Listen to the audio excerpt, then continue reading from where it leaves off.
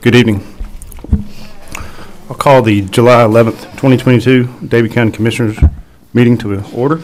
I'll ask Commissioner Jones to lead us in the invocation. Thank you, Mr. Chairman. Let's pray.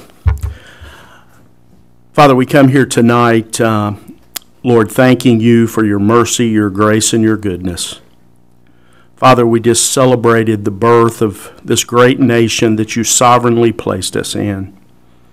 Father, we thank you for men and women who have bled and died and given the ultimate sacrifice on battlefields that we might be truly free. Lord, tonight we pray for those in our community that serve us in law enforcement, in our fire departments, our EMS, those that educate our children. We thank you for the effort and the commitment and the faithfulness they give to make this an outstanding community to raise a family and to live. So, Lord, tonight we pray for wisdom, we pray for discernment that can only come from you, Father, as we do the business of this great county. Bless those that are here tonight. Give us calmness of speech. And Father, let our spirit be your spirit. May our words be your words. And Lord, we will give you praise, glory, and honor for it. We pray this prayer in Christ's name. Amen. Amen. Stand for the Pledge of Allegiance. I pledge allegiance to the flag of the United States of America and to the republic for which it stands, one nation, under God, indivisible, with liberty and justice for all.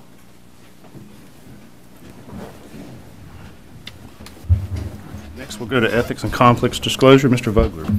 Thank you, Mr. Chair. Pursuant to North Carolina General Statute 160A-86 and Davie County Board of Commissioners Code of Ethics that was adopted December the 2nd, 2019, I would ask each of you before you adopt the agenda if there's any actual, potential, or perceived conflicts of interest with respect to any matter on the proposed agenda which will come before the board for a vote at this meeting tonight. If so, please speak up and let the board know before the agenda is adopted. Mr. Chair, seeing no one speak up, I conclude there's no actual, potential, or perceived conflicts of interest by any board member. Okay, thank you. Next, we'll look at the agenda. I'm going to make one change here. We're going to remove the library board trustee appointment. Other than that, the agenda will roll as is. Do I have a motion to approve? So moved. A motion to have a second. Second. Okay, motion and a second. All in favor? Thank you. All right. Next, we'll go to public comment period. Mr. Vogler. Thank you, Mr. Chair. We have tonight 10 people that have actually, not 10 now, because some of them have struck their names out. 7 people who have signed up. I'll go over the public comment guideline for rules before we get started. Each person desiring a speech during the public comment will sign up, and we've provided the sign-up sheet, and I've got your names. Each speaker shall be allowed a total of 3 minutes to speech and shall immediately stop when his or her 3 minutes are up. I will be keeping time. I will let you know when there's 2 minutes remaining, 1 minute remaining, 30 seconds remaining, and then what time to stop.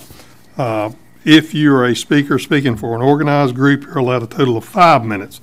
Again, I will let you know when there's 2 minutes remaining, 1 minute, 30 seconds, and when to stop.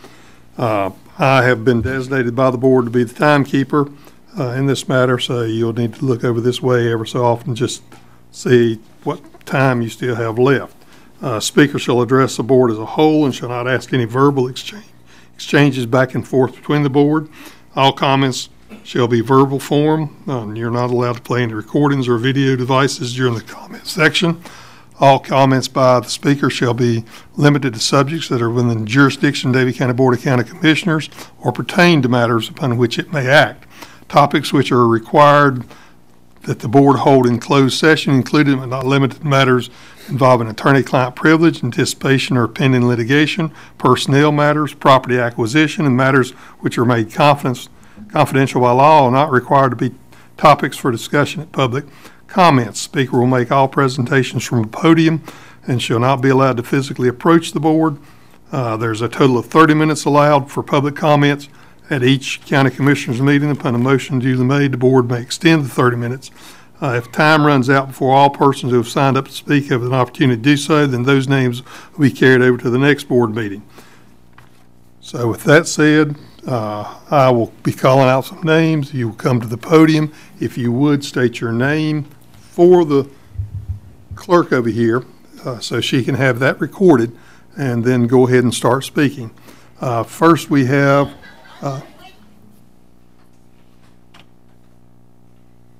first we have is Catherine Dillinger on the dog ordinance.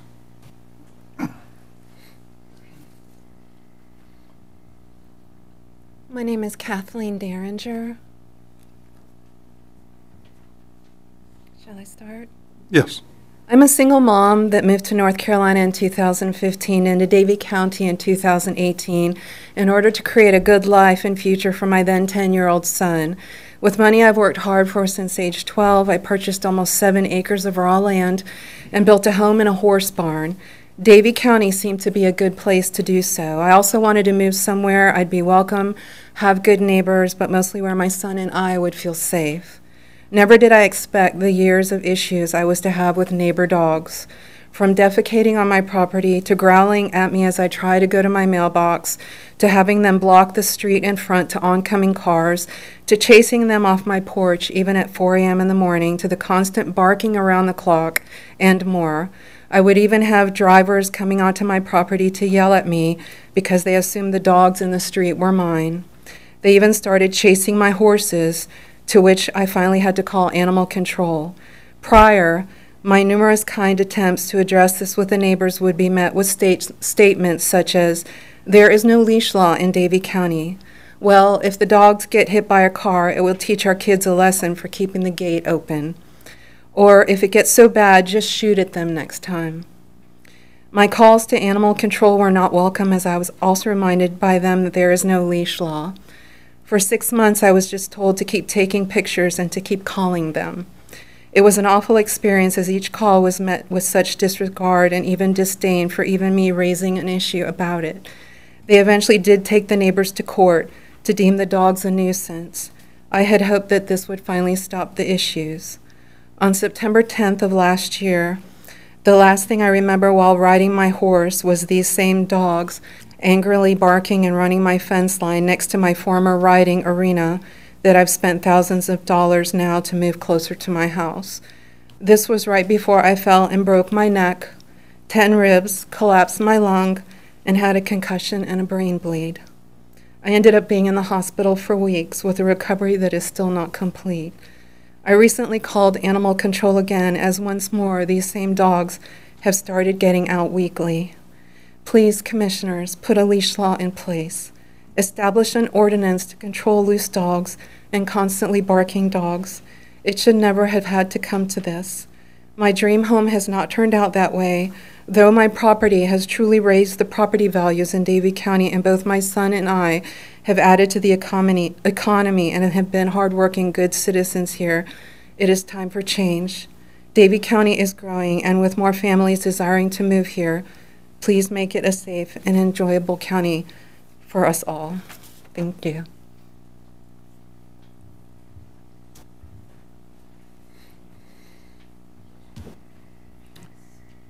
Rodney Miller, Advance Fire.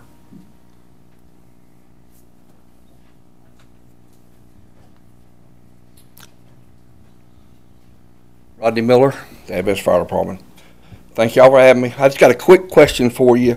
I have asked several times since February concerning the funding, and the board asked me to come tonight just to kind of clarify something. We have been footing the utilities for the Station 2, 12-2 now since February. Haven't received any funds, and I understand it goes back and forth. What I thought was approved is going back and forth. I'm not asking for a lease, or the department's not asking for the lease agreement. We know that's coming. We're working on that with y'all now. That's okay. I'm just kind of understand. I just want to understand where the funding's at for the utilities that has not been paid. And I know I've been in touch with Ruff and been in touch with some of y'all. I'm just kind of, I'm at a point where we need to close out of your budget just like y'all do, and I'm missing some funding that needs to come in. So I don't know if any of you have any information that can help me. I appreciate it. You know, I'll be more than glad to take that after a while, but I just want that up. Second thing, one quick thing, guys. We got to do something with EMS and the public safety sector in this county. It's bad. And when I say bad, it's getting worse. I don't know whether y'all are seeing it and you're just overlooking it. I promise you now. You're going to hear some more tonight, but it's getting to the point where some decisions have got to be made by somebody. I know we're waiting on you. I know we're waiting on you, manager, to kick in, but I don't know that your problems are going to hold up for that. We've got things that the guys won't even talk to us now in the field. Nobody wants to talk to nobody. Everybody's scared to death with all these allegations going on. And I don't know where we're at on it. We got to do something, okay? And I know that y'all do your best for it. I hope you do anyway. And I appreciate y'all you do for us, okay? That's all I've got. Thank you.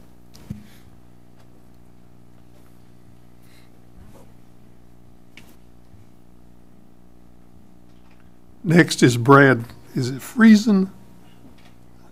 Friesen, that's right.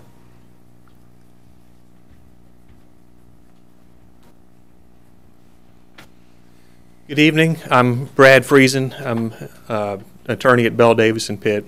I sent you all a letter in June about the Farmington meat processing zoning matter. And from that, you know, I represent George and Sharon Marthinus, who live at 172 Stay Away. George is here, and I think he's maybe next on the sign up. At the public hearing last month, George and Sharon addressed you during the for that matter and spoke about how the impact of rezoning that tract to neighborhood business would have on them. And they talked about how the access to the subject property is limited to a narrow, unpaved private easement. Those were points in my letter. I've had a chance to talk with Mr. Vogler about that. I'm not going to reiterate all that tonight, but I do have two thoughts in addition to what I've said before. First, if the zoning is approved and the Longs invest a bunch of money in developing that property further, and then 2 years later the Court of Appeals reverses that decision, that would leave them in a jam. And so tonight there's an opportunity to not go down that road. They have a good plan. They need a good location. And then second, y'all love Davie County. That's why you're sitting in those seats. But I imagine also a reason you ran for office is because you care about good government and making just decisions. And in fact, the oath of office you each took when you took your seats includes protecting and defending the Constitution and laws of the United States and of North Carolina. And sometimes doing that means you have to make an unpopular decision. Sometimes the good decision or the good government decision is unpopular. And I think that particular zoning matter may be one of those things where the popular decision is in conflict with the laws. And so I just would urge you to remember your oaths, and I really appreciate your time tonight. Thank you.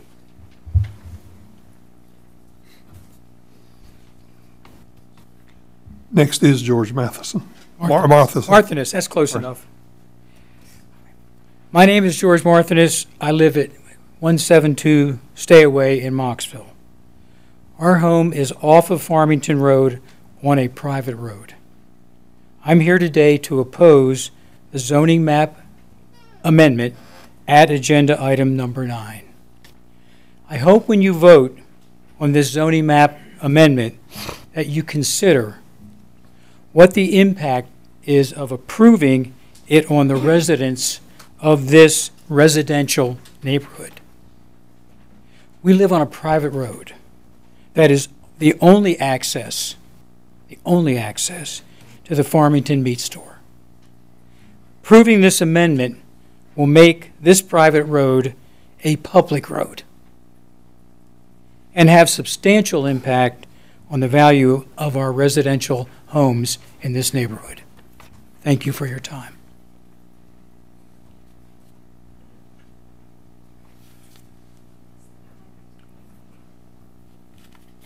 Next sign up is Henry Walker. Henry?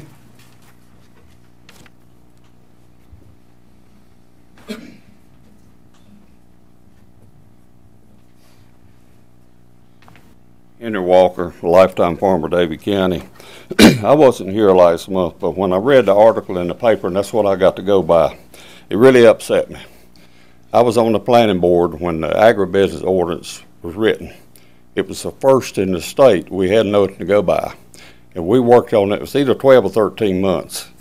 And I see in reading that newspaper, there's some mistakes in it. We need to go back and get a group of farmers. The planning board is good people on it, but they're not qualified. Our farming is so complex that we need to farm. We need to get a group. I had took it outside of the planning board before. I'm the one that got it done. We formed a committee, and we worked on it and tried to get it right as we could. But I'm seeing mistakes in it. It hasn't been revisited in 15 years, to my knowledge. And we need to do it. It's important, and some of the things that are coming up, the way the wording is was not our intention. It's not what we discussed, but the wording is changing it, and it needs to be redone. Also, there's a lot of us farmers, they talk about selling products from other farmers. That's something us farmers, I mean, I've done it. I buy cattle sometimes, finish a truck trailer load. I used to be an Asgrow seed dealer. The seed come out of Missouri. I mean, you can just, example, a lot of wineries, this ordinance come up on account of the wineries were starting, and we had, like Don Brown's hydroponic, there's a few things, and now it's changed. Dairy's gone, tobacco's gone, there's so many changes. We need to go back and redo this. There are some other options.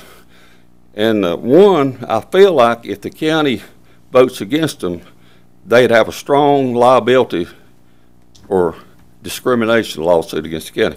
But they have some other options by the North Carolina general statutes that I want to make the county aware of.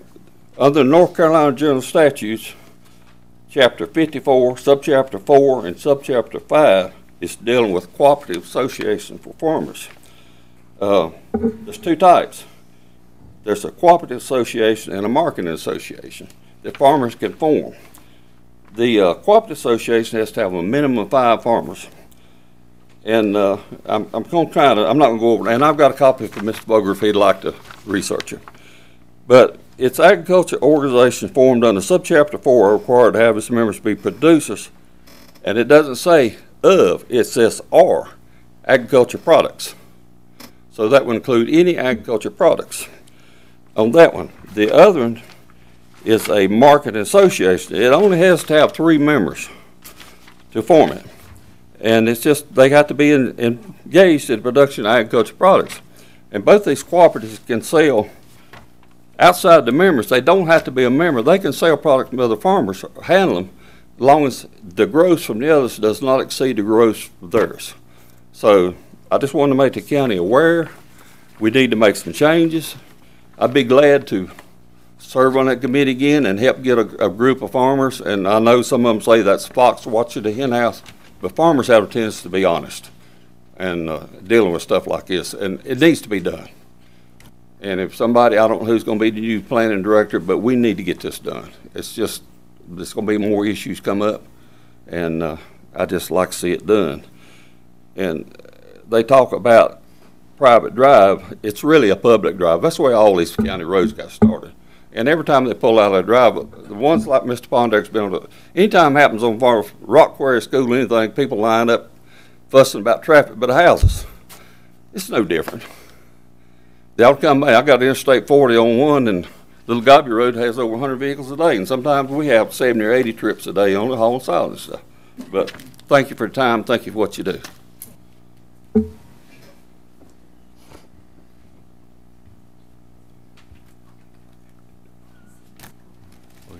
Next we have Mark Hager on solar farms.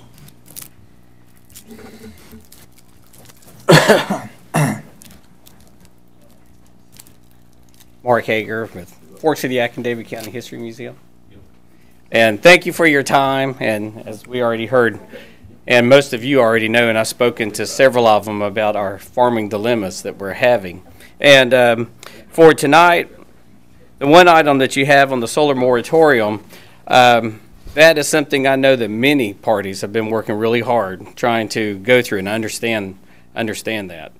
But in working with the North Carolina Agricultural Committee on the legislative team and with Troxler's office, one of the things that we have run into is that the cost inputs that are now taking place in farming has grown much farther than even when we anticipated the first part of the solar farm, because Orion, it's gone with the Junction project and such. But in speaking for us and other farmers looking at it, I would invite you all to go back and look at the moratorium to be competitive and for farmers to find that little bit of revenue to hold them out.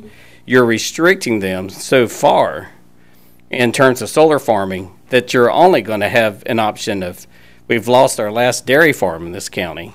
So farmers looking for other inputs, this is one that many counties across this state that I've talked with and across this nation are going to. I would ask that you would go back and especially look at in the sections on the setbacks are far too restrictive. Reduce those somewhat and increase the amount of acreage that panels can be on from 100 acres closer to 200 acres, or they're not going to be competitive enough to even be able to have anyone to look at them. And those solar leases, I know with us with the museum, we were looking at as our nonprofit status, as taking revenue from it, and with the farmers that I've spoken to in Davie County, using it to help them, at least for the next year or two until some sort of madness can be taken care of. And so the moratorium is fine, and it's needed. But to revisit some of the restrictions and reduce them somewhat, that's all we're asking. But I appreciate the time, and thank you very much.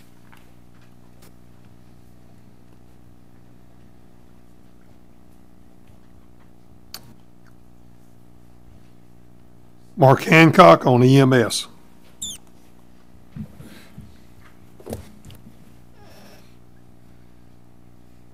Mark Hancock, appreciate the opportunity to address the board. I've got a big concern about the EMS system in this county. Y'all know my past, you know my history. I put my heart and soul in that place for 32 and a half years. I was the director when I retired. It was a well-oiled machine. What has happened? The thing has jumped track. It is a mess. Y'all know the problem. I don't work there. I'm not internal. But I know I have had people come to me, employees, and come to me and visit me and sit and cry like little babies because of the way they're being bullied, intimidated, a hostile work environment. It's unacceptable. It's unacceptable. If you do not address the problem or problems, you may be seeing the little men in the black robes in the courthouse, or the state office of EMS may be here knocking on your door wanting to do an investigation. I'm telling you, it is a service. What has been failed is the citizens and the taxpayers of this county. That is a delivery system for pre-hospital professional care for the sick and injured. I don't think it's quite there. It can get there, but you're going to have a lot of help. A lot of the people's been dragged through the mud. Employees that are there now and employees that have retired. The SBI was called in. It will be interesting to find out what that's about. I bet you it'd be unfounded. So I ask you to please, I'm coming to you as a taxpayer. I pay my fair share of taxes. I run a business. James, your dad handed you a business. You took that business with compassion and heart, and you growed it. And look what you've got now. With good employees and dedicated leadership. Terry, you're a businessman. Richard, you're a businessman. Mark, y'all know, you know firsthand what EMS is about. I think it's safe to say that EMS give you a better quality of life. So y'all need to think about this. So if you're sick, injured, laying in the ditch, wrapped around a telephone pole, Are you going to have somebody competent coming to get you that knows what's going on? And here's the thing. Please fix the problem. I know it's probably complex, but you can do it. I got faith in you. So please do it. Thank you. Mr. Chair, that's the last individual who signed up. All right, next we'll move to our public hearings. First one's a zoning text amendment 2022-01, the solar facility. I'll call Mr. Adam Barr.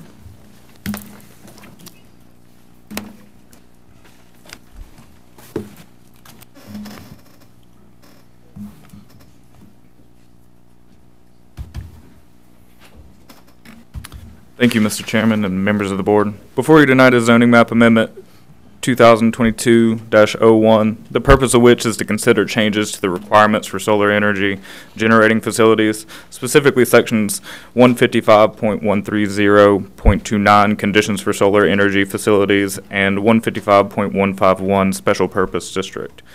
At your directive, the planning board began reviewing the requirements for solar farms at the beginning of 2021. The planning board received public comment on the existing solar regulations and formed a subcommittee for deeper review and to provide regular updates. In December 2021, the planning board made a unanimous recommendation of proposed changes for the solar regulations. I would be happy to go over some of the highlights of it if you wish. I know you've had quite a bit of time to look over this. We've kind of talked about it for many months, so unless you feel absolutely necessary to kind of go over those, then tonight I think the board should consider either approval with changes, denial, or deferment of the amendment. And I'd be happy to answer any other questions or kind of go over those highlights if you need as well. I do want to say also present tonight is our planning board chairman, Miriam Wright, who can kind of further speak to the planning board work and proposals.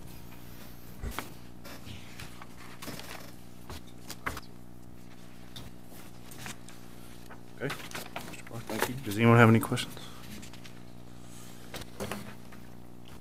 Here. Good evening, and thank you for the opportunity to update you.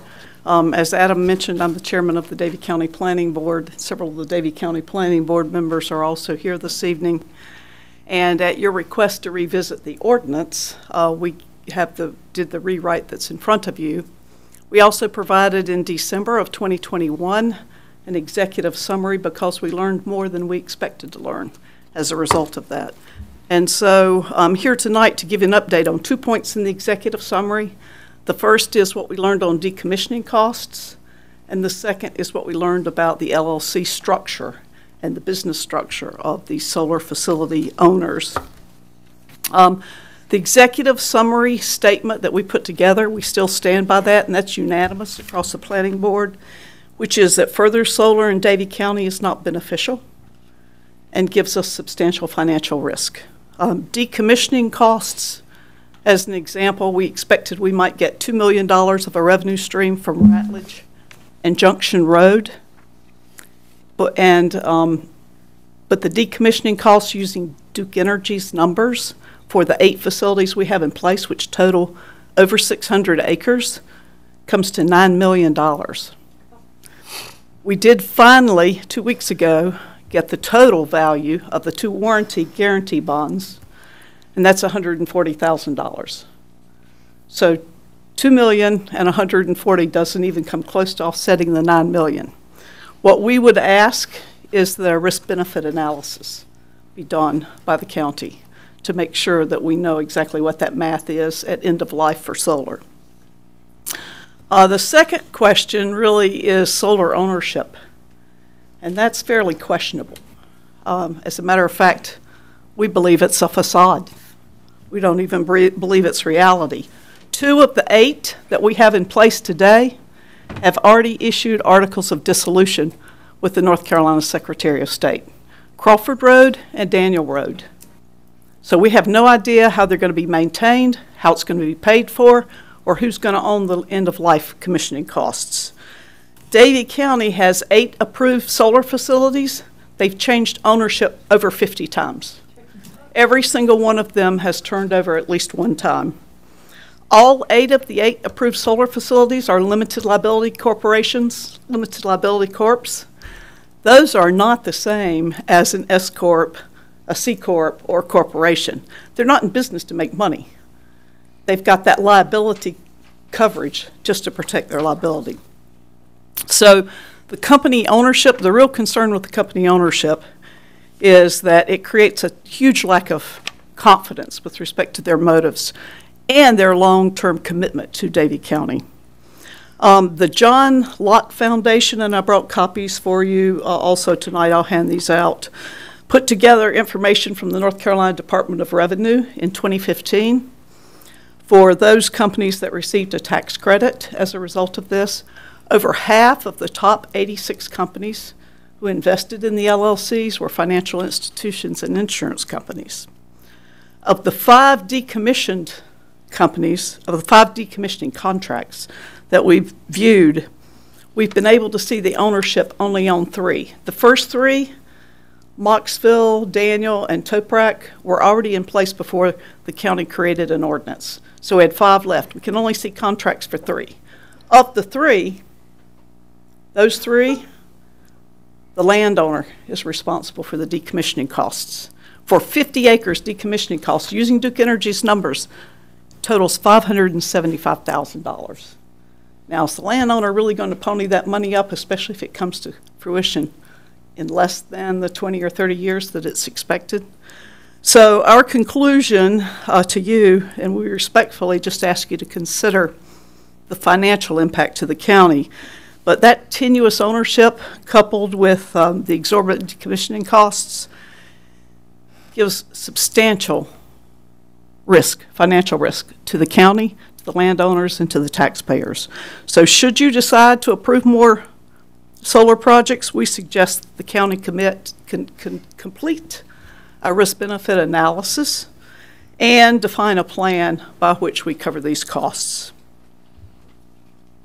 Thank you. Mr. Chairman, I have a quick question. In terms of the risk-benefit analysis, are you asking us to work on the current projects that are in place to kind of estimate the decommissioning cost and the cost of the county? Are you asking us to deal with those on a project-by-project basis as they come to us in the future? Both. Good question. Thank you.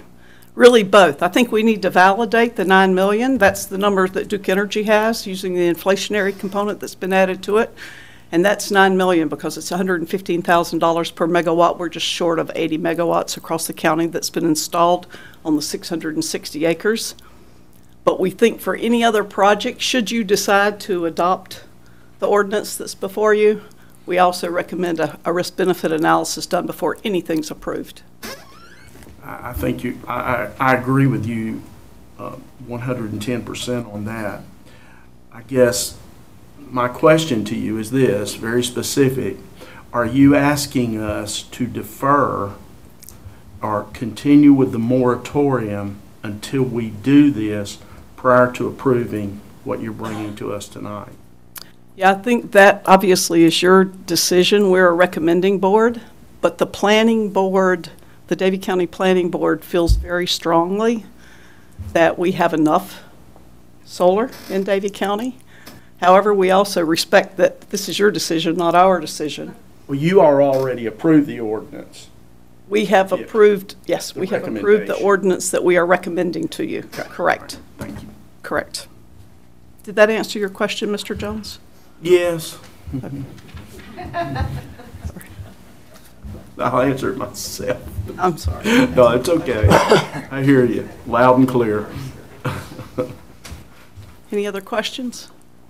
The information you got from Duke Energy on the decommissioning, is that a published paper, or where did you get that? I'm sorry, Commissioner Reniger, could you speak into the microphone? Sorry. The cost to decommission a plant that you got from Duke Energy, is that, I know you got it from Duke Energy, but is that publicly available, or? It is. It is. I can get that for you if you'd like it. Okay. I will say at this point in time in the erratic economy that we're in, I don't know that spending money on that study at this very moment would be that profitable because things are changing daily.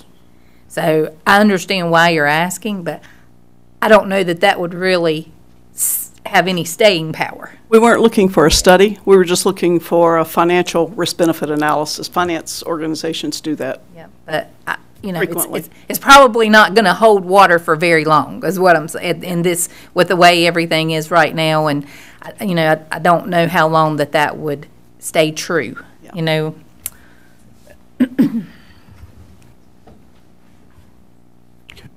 I think the concern is that we don't know what's at risk with the two locations that have already filed articles of dissolution, but you have a copy in your package that shows Moxville, Daniel, and Toprak, and that's about 170, 180 acres that we already have filed articles of dissolution on for two of the facilities. And so what we are basically saying is, how are we going to deal with that? Do we know? And shouldn't we know? Because it'll either be the landowner, the solar developer, which we cannot track down, or the county, or a federal superfund for cleanup. And we don't know which. Okay. All right. Anybody have any other questions for Ms. Wright or Mr. Barr? Okay. Thank you. Thank you. All right. So this is a public hearing, so I will ask Mr. Vogler to read us the rules of engagement, please. Okay, the Vice Chair has announced this is the day and hour of the public hearing pursuant to Chapter 160D of the General Statutes of North Carolina, also Chapter 155 of Davie County Code and Ordinance, of an amendment to the zoning ordinance and comprehensive plan regarding solar energy generating facilities in Code Section 155, 125, 155, 130.29, and 155.151. It has been due notice has been given pursuant to the requirements of North Carolina General Statutes and Davie County Code and Ordinance by way of due publication of notice of the public hearing in a newspaper general circulation in Davie County as required. The clerk to the board is attached to the affidavit showing publication of said paper. I would ask all who wish to come to comment at this public hearing to come forward to the podium, state your full name for the board, and then comment on the proposal.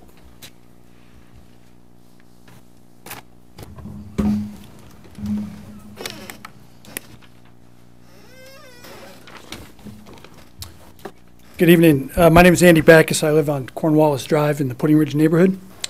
I'm pleased to have been involved in studying the county's solar policy as a member of the Davie County Planning Board. As Miriam said, 5 of us are here tonight. I believe our proposed ordinance text accomplishes the goal of consistency, predictability, and transparency in our government, and I advocate for the Commissioner's approval of it, with the direction to add it to the Davie County Comprehensive Plan. Miriam just spoke about the multiple changes in ownership of the 8 solar projects the commissioners have approved for the county, and she gave you the data on the decommissioning risk. I won't rehash that except to state that as a business person who routinely evaluates risk-benefit analysis, there must at minimum be some decommissioning liability protections in our solar approval procedures to safeguard the county's citizens and taxpayers.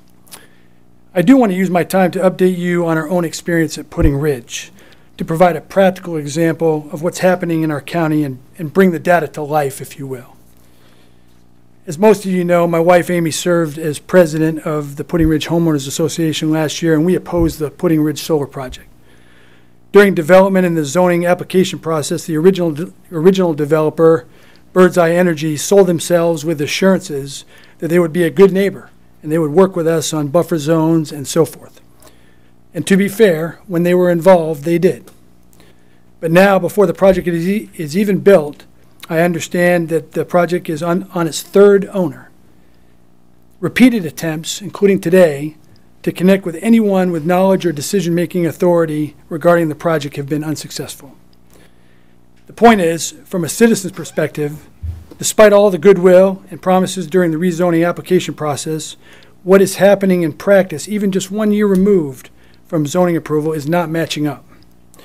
The Pudding Ridge Homeowners Association, who filled the room when the issue was on the agenda for the commissioners, today has no idea what is happening with the project. So that is just one example of what is happening in practice with these solar development ownership arrangements. Again, I am pleased to have been involved with Davie County's solution in the form of the proposed new solar ordinance, and I urge you to adopt it. Thank you. Can I ask Mr. Backus a quick question? What's the acreage of the proposed project out there? I don't recall off the top of my head, but I think it's 75? 75? Okay. 50 acres, I think. 50? 50 or Okay. 60. 50, okay. 50 acres. That's 50. Any more questions? Thank you for your time. Thank you.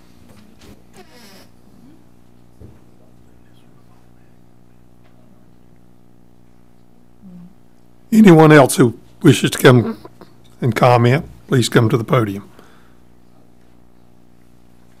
Again, state your name for the board so that we've got that on the record.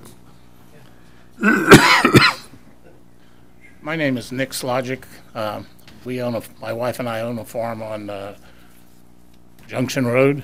We were in the middle of that fiasco a couple of years ago that started up, and I would like to just acknowledge the planning board has done a wonderful job of digging into some of the details associated with these, I guess, these Bernie Madoff kind of deals. This solar farm business, it's not a farm. It's an industrial wasteland. I did my best to make my piece of Davie County be a better place. If the commissioners, to me, don't institute a permanent moratorium on solar farms, you're doing a disservice to the existing residents of Davie County and any future people who want to come here and make it a fine place to live. Thank you. Thank you.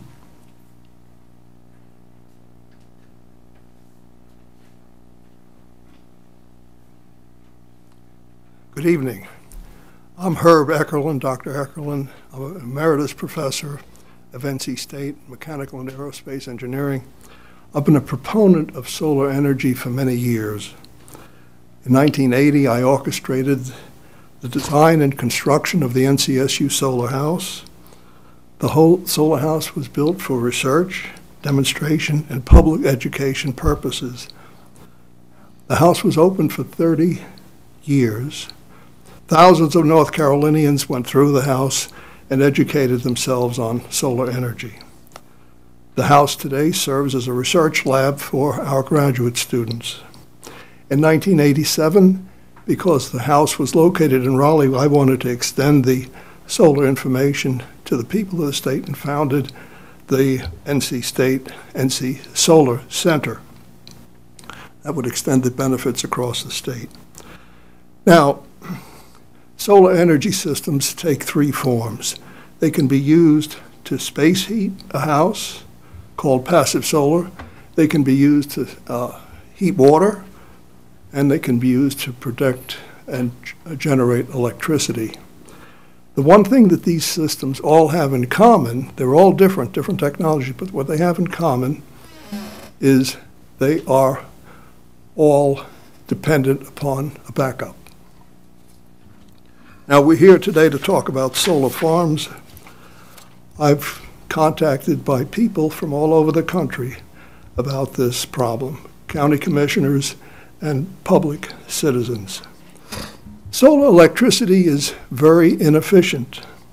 It requires 75 times more land than a conventional power plant per megawatt hour. All solar developers are LLCs. We've heard that mentioned earlier today.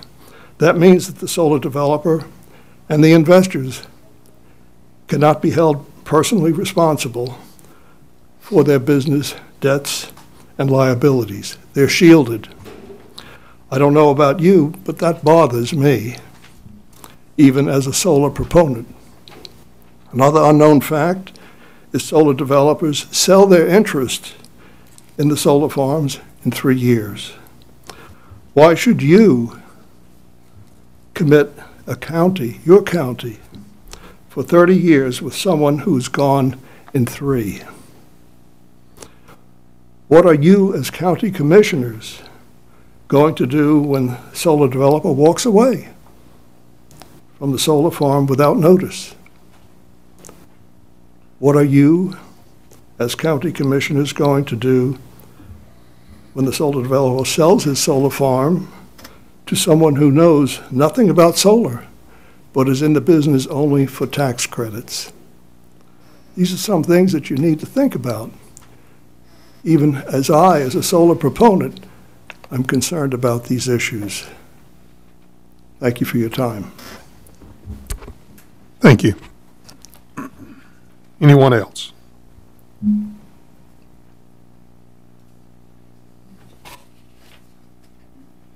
Good evening. I'm Dr. Bonnie Grigsby. I represent a contingency across the county that stand with the Planning Board's unanimous conclusion Davie County has enough solar. I have 2 main points tonight.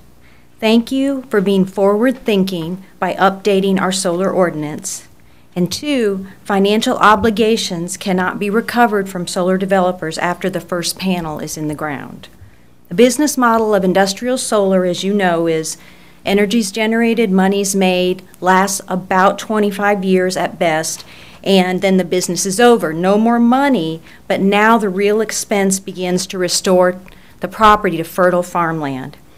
This is obviously no small matter, as our North Carolina General Assembly has required the Department of Environmental Quality to study solar financial obligation. It's a 51-page summary dated March of 2022. An example from the study: the cost to recycle a single solar panel is $25 to $30 per panel. That's expense, not profit. Their study only has data on our first 4 facilities. Half of our facilities, their number, 150,000 panels are in the ground in Davie County. That's a total expense of $4 to $4.5 million for half our facilities to be recycling panels. That does not include land restoration and more. If our state legislators thought that financial assurance at decommissioning was worthy of study, I'd say that's a strong signal there's a problem that needs to be addressed, and you're addressing it. My second main point: financial obligations cannot be recovered from developers after construction. Solar developers have told us, you'll make money using salvage values at decommissioning. Thus, Davie County does not need financial money to set aside. Currently, as you heard, we have 2 bonds for 8 facilities. Because we have let developers tell us what we needed, this new ordinance lets us tell them. On page 16 of this document regarding financial models, I quote, "Each facility is developed by a unique set of investors that form an LLC. The financial model and financing are established in the early stages of facility construction and would be difficult to change or revise to include financial assurance funding after construction is complete." So if solar developers are wrong, and we don't make money at decommissioning, and we didn't require a bond or a certified check to cover the upfront costs, the LLC is under no obligation. Since this is obvious to smart counties like ours, smart counties like ours will require stringent financial commitments before considering industrial solar. So in conclusion, knowing that our state is concerned with how decommissioning is going to be funded, knowing anything they put in place will take years to implement, knowing that our needs are immediate, we are grateful that you are forward-thinking. You directed the Planning Board in a monumental task, then they developed an updated ordinance and updated solar comprehensive plan language, a fine document. Not perfect, but a fine starting point, and one that we advocate to put into place to start protecting our county. By passing these documents tonight, you will protect future generations from the costly mistakes of industrial solar development.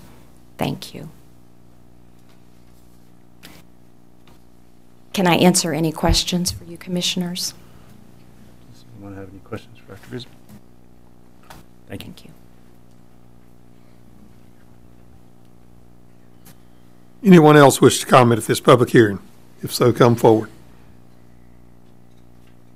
Mr. Chair, seeing no one come forward, I would now turn the public hearing back over to you as board chair to close the public comment section of this public hearing, provide the board the opportunity to discuss among yourselves what, if any, action you wish to take with regards to this matter. All right, thank you. Thank you. Anybody has any discussion points or considerations you want to discuss here? I would just like to point out something. I mean, I appreciate all the work that's been done, and I appreciate everything that's been said.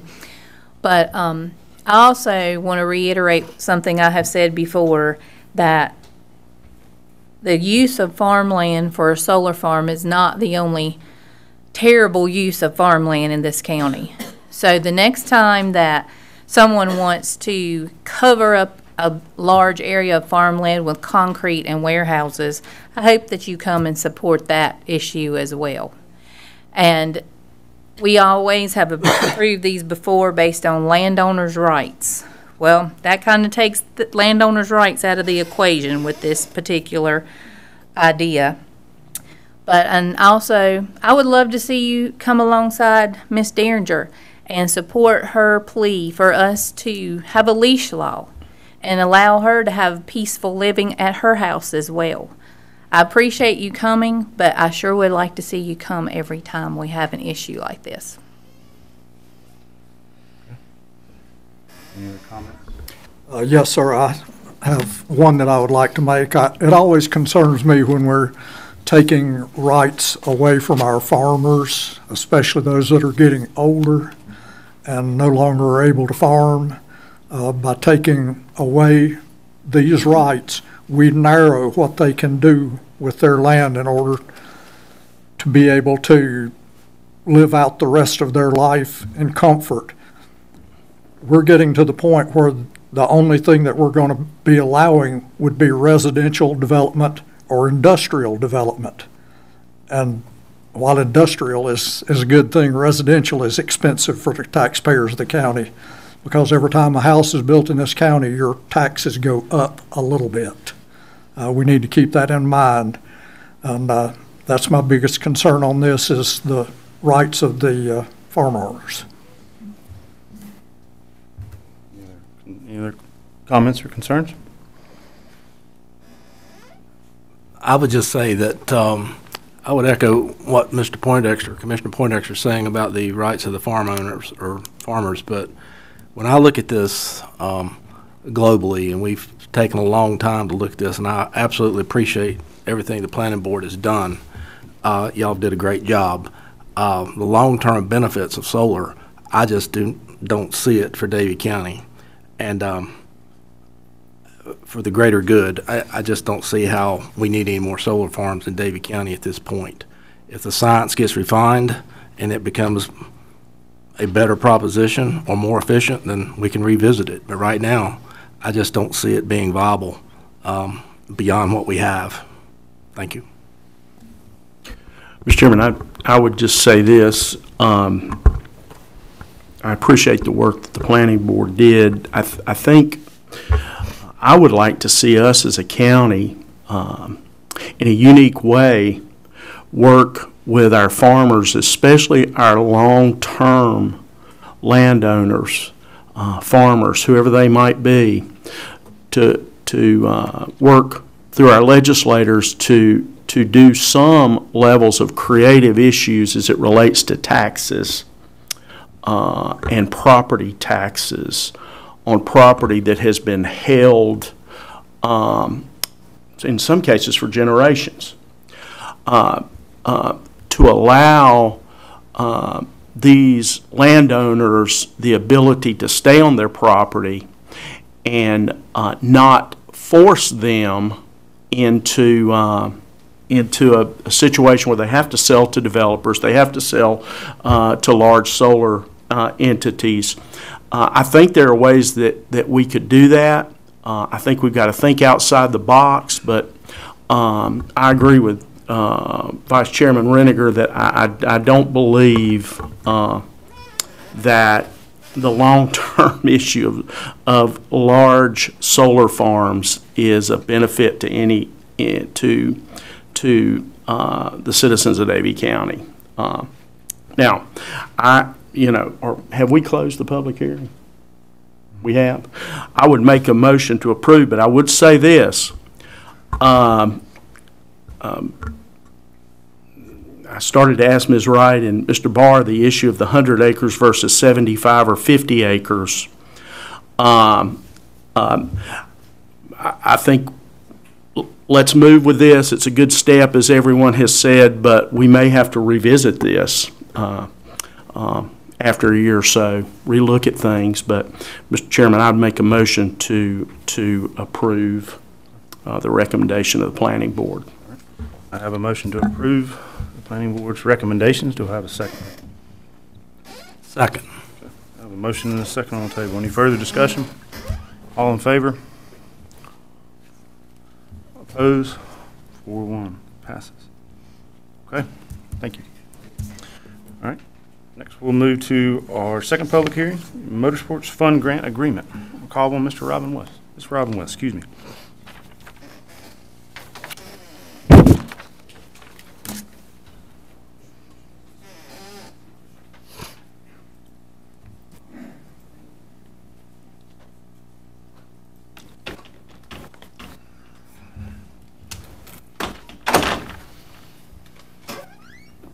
Good evening. Earlier this year, the North Carolina Department of Commerce announced a motorsports grant fund that was made available through the Motorsports Relief Fund. This fund was established by the North Carolina General Assembly in the most recently passed state budget in the past fiscal year. This fund was aimed to offset the negative economic impacts of the COVID-19 pandemic, to support safe reopening and aid planned expansions or upgrades that have been delayed by the pandemic. High Performance Holdings, LLC, which is Farmington Dragway, made an application with the assistance of Davie Economic Development Commission in February to Commerce for this grant. So to date, we have gotten 2 grants that were awarded to Davie County through Commerce. The first is for $485,000. The second is for $22,654. The additional amount was due to some additional amount of gate entries provided by Farmington Dragway. So we got the second grant for the smaller amount. So High Performance Holdings, LLC, will be the county subrecipient for this grant, and a separate contract is requested to be approved in your information tonight. We are allowed to withhold 10% for grant administration. This would cover our expense for grant reporting. This is an extensive grant that requires monthly reporting. It's pretty extensive. Contract preparation and review, as well as reviewing the company's costs for reimbursement. So this will be a reimbursement-based grant. So the company would spend the money, propose reimbursement amounts for the amount of their costs. We review those to make sure they're in compliance with the grants as required through North Carolina Commerce. This is actually a flow-through grant from the federal government. So we would review those and then reimburse the company if it was approved. So before you tonight, we have 2 grant agreements between Davie County and the North Carolina Department of Commerce, as well as a single agreement between the county and High Performance Holdings, LLC. In conjunction with the agreement, we have to ensure that these grants get spent for the purpose for which they're intended and as the matter prescribed by statute, as well as making sure that all improvements comply with applicable laws and zoning requirements. So the total amount that we would be holding back for administration is a little over $50,000. But all of that information is before you and included in your agenda packet tonight. So I'm happy to answer any questions you might have. If I can, I just wanted to add that this is a non-conforming use under our zoning codes, the Farmington Dragway, meaning they cannot expand the use of the property. They're sort of entitled to renovate and keep what's there up to standard, and that's what will be done with this grant. It will not be used to expand the speedway. We were sure to include in the grant agreement that we have between the county and High Performance Holdings, to include that language that everything would be within, zoning regulations. And the money is expended on a per project basis. In other words, they have to come to us with money that they have spent. Absolutely, yes, and they have to follow we got over the weekend a lot of guidance from the North Carolina Pandemic Recovery Office that works with Commerce for this, as far as, the way they have to bid the job, spend the money, and that kind of thing, and we'll be sharing it with the company if we approve the contract. But we included that all in the agreement. They actually can't spend money until we've approved that for expenditure and make sure the standards have been followed for the award of the contracts.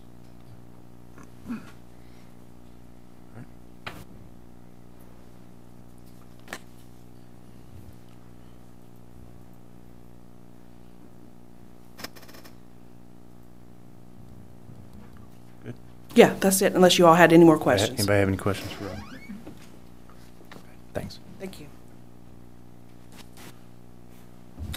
Chair has announced this today an hour of the public hearing on the Motor Sports Fund Grant Agreement with the sub-grantee agreement with High Performance Holdings LLC in Davie County, and also the 2 grants with North Carolina Department of Commerce. There's been UNOs given pursuant to the requirements of North Carolina General Statutes, Davie County Code, by way of publication of notice in the in a public newspaper of the public hearing with general circulation in Davie County is required by law. The clerk to the board has attached an affidavit showing publication of this notice. I would ask all who wish to comment at this public hearing to come forward to the podium, state your name for the board, and then comment on the proposal.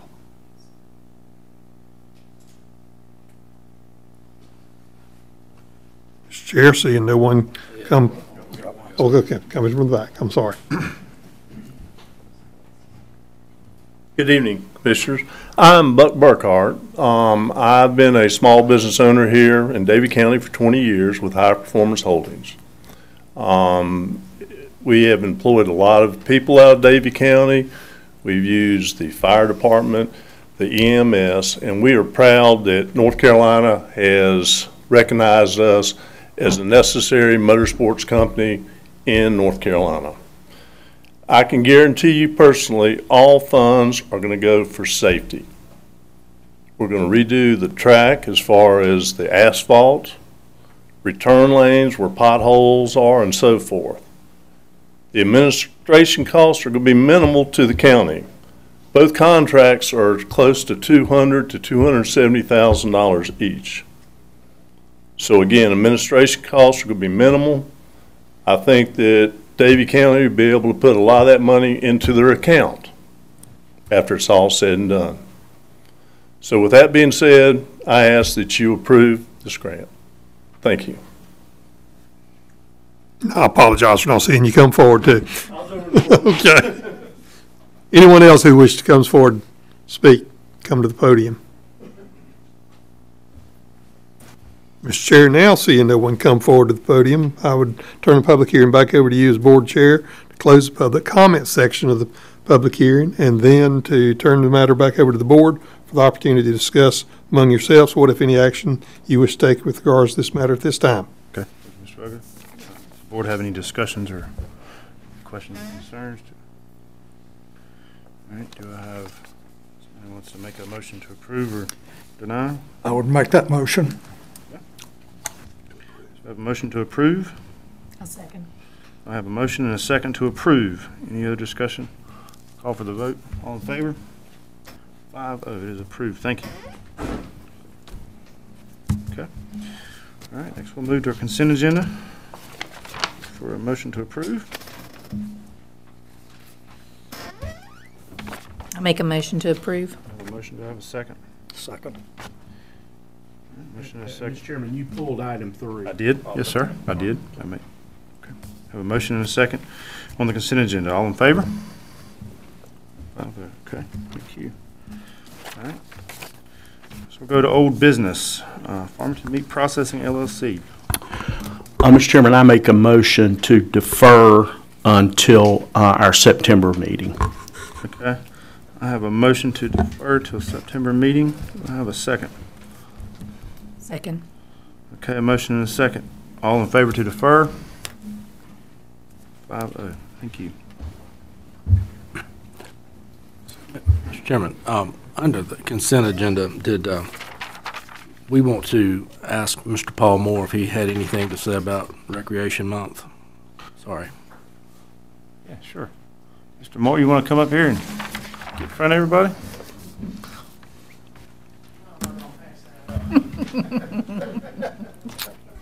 I will time you. You have 30 seconds. I'll make this, I'll be short and be seated. Yes, this is, this is National Parks and Recreation Month for our National Association, and we ask all in our community that to go out and explore the undiscovered assets within our park, within our community and recreation centers, all across the county. And if you take pictures, share stories, be sure to hashtag that with We Rise Up for National Recreation Parks Month. We started off our July 2nd with our biggest event at our park yet. We had over 10,000 plus for our Independence celebration. Got hairy there at the end with weather. I do want to thank and give kudos to our fire EMS, our fire marshal service, and my staff for quick communications, all within about 15 or 16 minutes. Was quite remarkable to go into emergency prep mode. Luckily, we didn't have to go green on all that, but to get contractors moved and safety protocols in place was quite remarkable. So thank you for our county staff, EMS, fire, EMS, Sheriff's Department for all that they do. And thank you very much. Thank you. Thank you, Bob. All right, we'll go back around. Now we'll be at new business. Is there any new business before us this evening? Okay, seeing none. County Manager's Report. Mr. Ruffin. Okay, I only have one item, Mr. Chairman, and that comes actually from Commissioner Poindexter. Actually, I have two items, I'm sorry. August 23rd is former Mayor Dr. Slate's 100th birthday. And so I just wanted the board to know we'll be honoring him that night with a resolution. Commissioner Poindexter has suggested that the board proclaim the 23rd as Dr. Slate Day. We'll get the official name correctly and everything, but that will be on your August 1st agenda. He's healthy, I understand, so we'll see if we can't have him here to recognize him that night.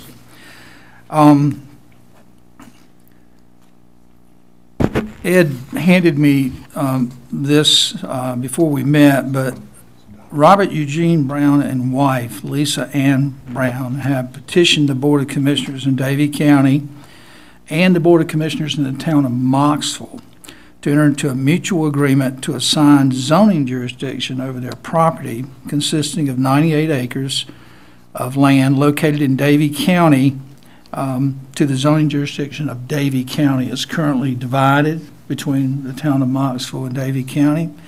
I have a resolution. I'm not asking them to approve it, are we, Ed? No, that'd have to be next month. Right. We just need a poll as to whether or not they're willing to do be sure you're okay to assume the full zoning jurisdiction for this parcel of property that's coming from the town of Moxville is asking you to do that as well. So any objections? You need more information? How much? Yes. How much is in the county? How much is in the town? Looking to see, I know it's split. It's 98 acres total. I don't think I see.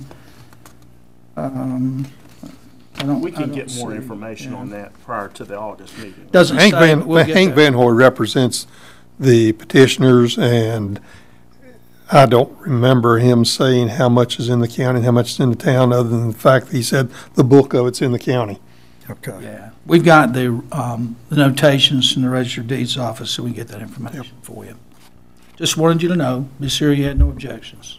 But given that's coming from the town, has anything been presented on this land for rezoning up to this point, or they're just thinking about it? They have been polled, and my understanding is they're going to present it to their August meeting, in which case they are saying at this point in time that they're going to request that it be turned over to the county. They will pass a resolution, then we would pass a resolution, and then it'd have to have a zoning petition, and we'd have to go through the formal process of rezoning anything, if there was be anything rezoned. It's not, we're told it's not supposedly a controversial request. So the town of Moxville would have to make the formal, they would have to make a formal request to us after they pass the resolution? Yes. Do they meet prior to? They actually, I'm not sure how they're going to do that. They talked about a special meeting. They talked about putting it on the August meeting, which would be after our meeting, which means then it would be September. So it depends on what they do on their timing. And so you'll get us copies of this resolution at the appropriate time. As well as the acreage, yes, we'll get that for you. Okay? That's all I have, Mr. Chairman. It'll be on our August 1 agenda. Okay. Or September agenda, depending on when they town does theirs. Okay. All right. All right, thank you, Mr. Ruffin. Next, I'll move to Commissioners' comments. Ladies first, Mr. Finney. I'll be short and sweet. I just want to thank everyone for coming tonight. I hope you will come back again when we have other events going on, whether they are close to your home or not, that you'll come and participate in government and learn more about what we're doing, and just hope everyone continues to have a wonderful summer. Commissioner Jones.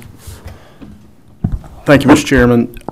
Thank everyone for being here. You're the reason this is a great county to live in.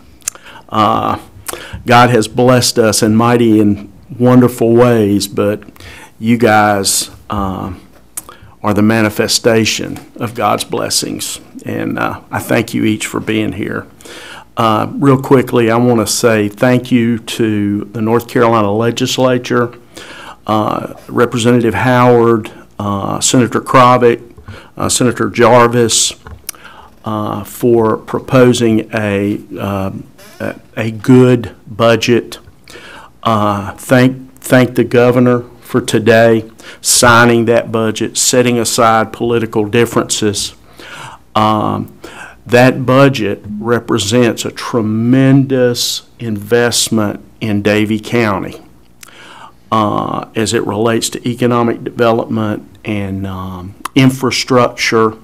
And so I just I want to thank publicly those folks for really doing a great job for us in Raleigh. And again, thank each of you for being here. Okay. I too would like to thank everybody for coming out tonight. It is wonderful to look out and see a crowd in the seats, filling the seats. Hope you'll come back again next month and the next month and the next month. Also, I'd like to thank all our county employees. They don't get thanked enough at times for the wonderful job that they do. And also the emergency people in this county, the fire department, the sheriff's department, the EMS. Would like to say thank you to all those, and hope to see you again next month. Mr. Reniger. I'd like to thank everyone for being here. It's good to see the room full. And again, I want to thank the planning board again for all their work on the solar ordinance. Again, it's not perfect, but it is a tremendous step, and I thank you for that. I hope everyone continues to enjoy the summer and come back next month. Thank you. I'll praise the rain we got this past week finally. It's been pretty brutal for farmers and agribusiness and people like me that work outside, but I appreciate everybody coming out tonight. I too want to thank the planning board. I apologize, I had a nosebleed. It wasn't like I was trying to get away from everybody. I appreciate all the work they've done, and this is not easy. I really appreciate again all the hours and all their time, and again this may not be perfect, but it's a work in progress, and we're trying to do the right thing. We're trying to protect landowners' rights, but we're also trying to protect everyone else's rights too. And again, we're all making hard decisions up here on this board, but I think we're working the right direction there. So with With that, I'll close commissioner comment. Mr. Chairman, can I add one thing, just one quick thing, as it relates to the budget? One of the things that we need to do in Davie County is, I think, really to honor those that that farm, and there's a group here that's working on that. Bonita has worked closely with them, Richard, some others.